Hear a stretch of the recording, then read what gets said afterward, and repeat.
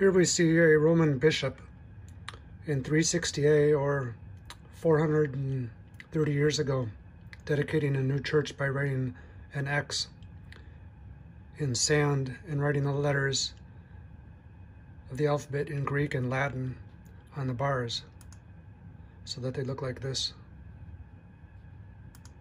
And here's a modern day version of the same thing, where a bishop is repeating the same process of writing letters in the sand.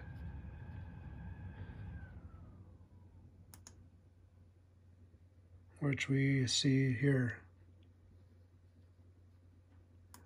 We also know that the same X is found in the name of Heliopolis and Hermopolis. And it's also the letter of Chi, value 624th letter.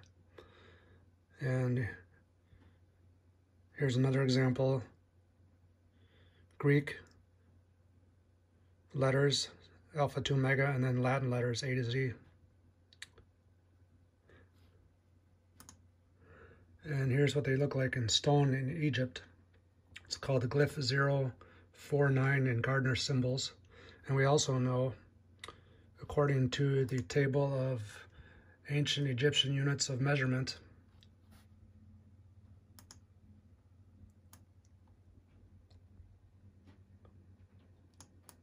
that the X is equal to 25 square cubits. So if we go to our cubit ruler, we see the X is at the 24th unit. So one of the questions of this video is, where exactly are the alphabets birthed at the cosmos? Does it start here at the 24th letter, 25th letter? Does it start at A, the first letter, or among other possibilities? So what we also note is that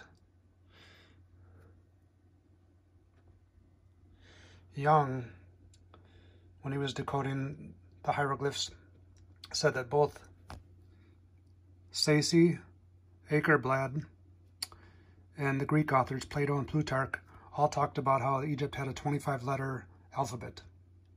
And then we also know that Plutarch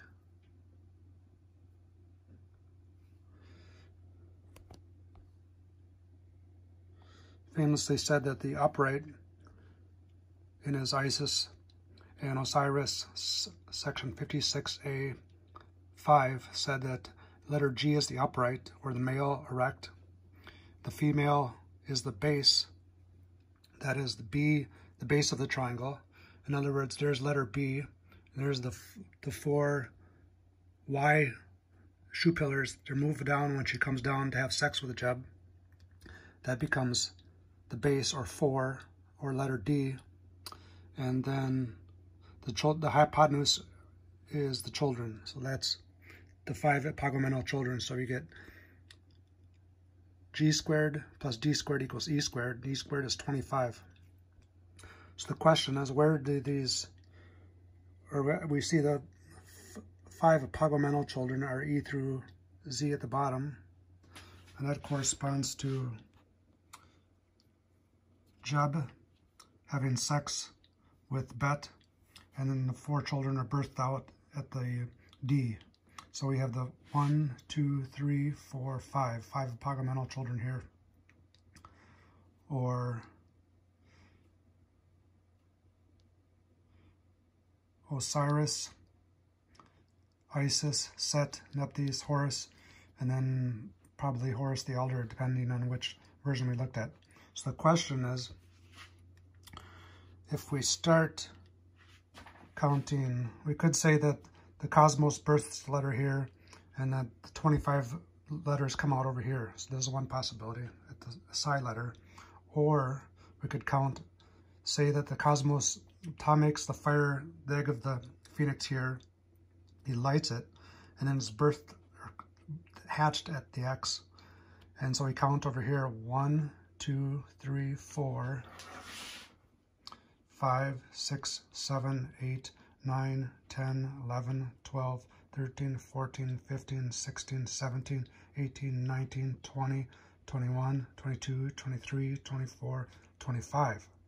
So now we're at letter T as the possible location of the birth of or the start of the creation of the letters themselves. And this aligns with the fact that we've already done type as a cipher for this, which means the shape of the letters. For example, the type of Y is this shape with two forks at the top, which is kind of like an Egyptian crutch. So if we go, one point that corroborates with this, if we go to letter T, or the 300 value stanza of Leiden I-350. So if we go over here and we click on links, go down to Leiden I-350, it'll take us to this page.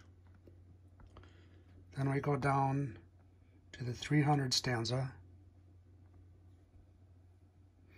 and we see that stanza 300, letter 21, T, letter 21, and this is dated 3200A or minus 1/245. We see that the only place Thoth is mentioned out of all those 28 stanzas is the 300 or letter T stanza, where it says that Thoth lays things down by letter.